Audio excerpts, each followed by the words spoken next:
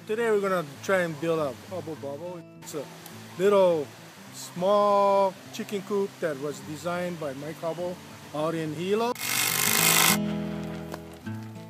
We've built close to 40 of them on the Big Island right now, and it's starting to catch on here in Hawaii, especially on Oahu. You never have to clean it, just like the piggery, and the chickens are very, very happy. It looks like more and more people are adapting this method throughout the state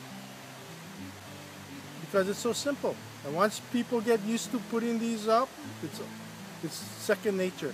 Everybody gonna want one.